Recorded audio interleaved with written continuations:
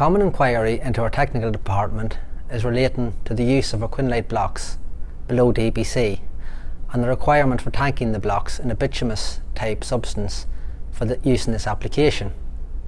I'd first like to point out that quinlite have full third-party certification for use below DBC, so all the relevant freeze-thaw tests etc. have been carried out and there's no issues with structural performance when using the blocks in this application.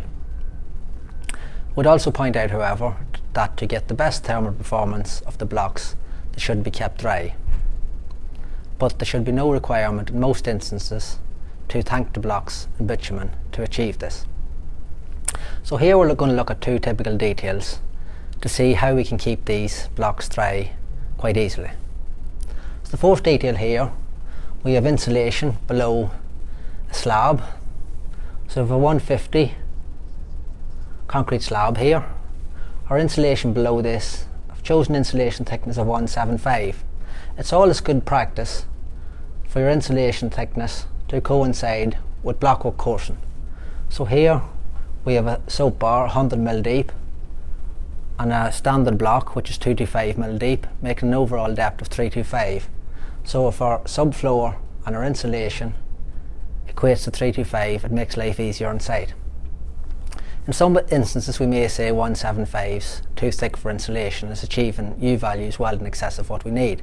However, we can look at alternative lower performing insulations. For example, here we could use EPS, Pearl, which is a grey EPS, or even ordinary white EPS to achieve the U values we require. Here I've shown partial fill cavity wall insulation. We have a concrete block inner and outer leaf. However, the inside leaf could alternatively be a timber frame. Our radon barrier here is underneath the insulation, goes up over this block, out and down.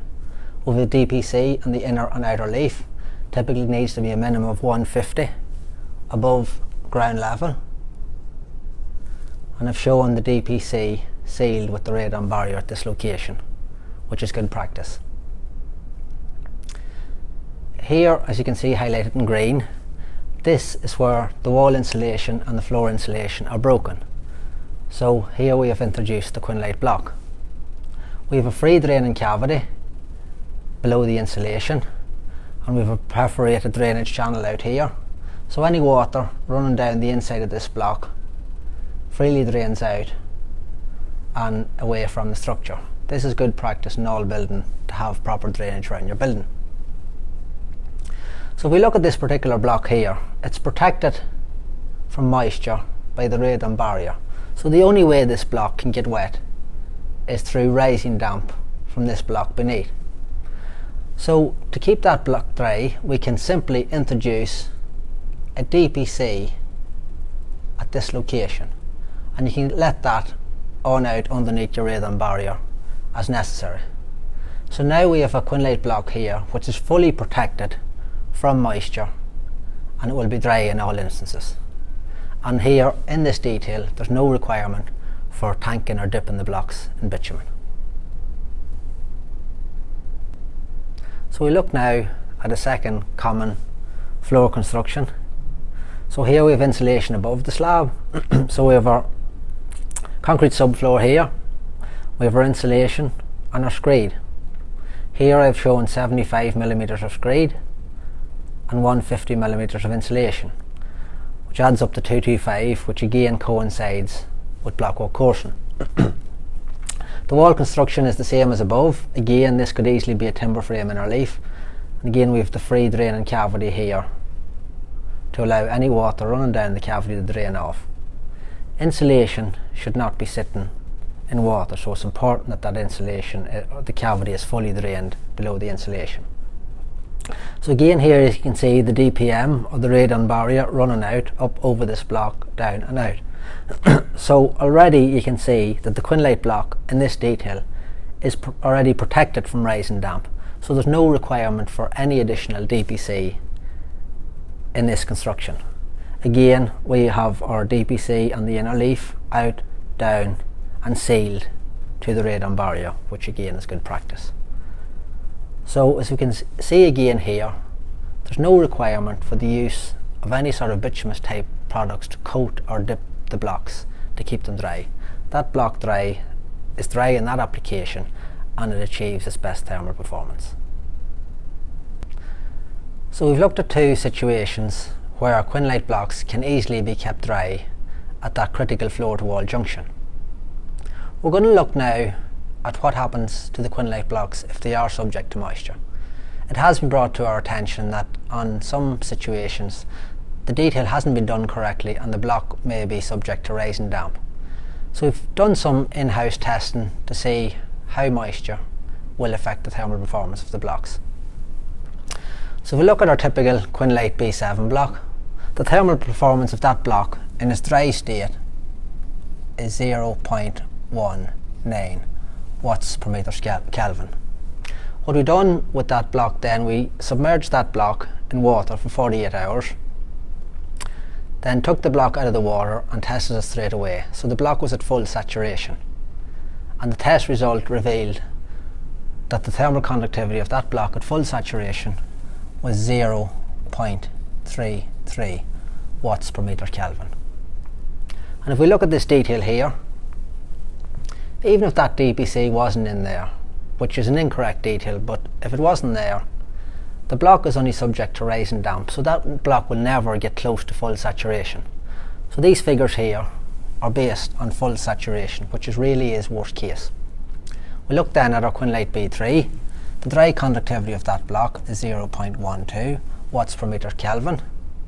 The fully saturated conductivity tested at 0.29 watts per meter Kelvin.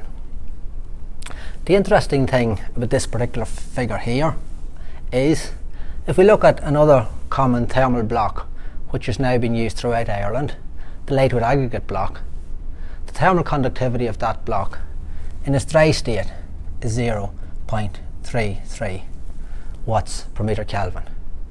So even if the detail is not done correctly, like we've shown earlier on, the thermal performance of our block in its fully saturated state, which is absolute worst case, is still on a par with a dry lightweight aggregate block.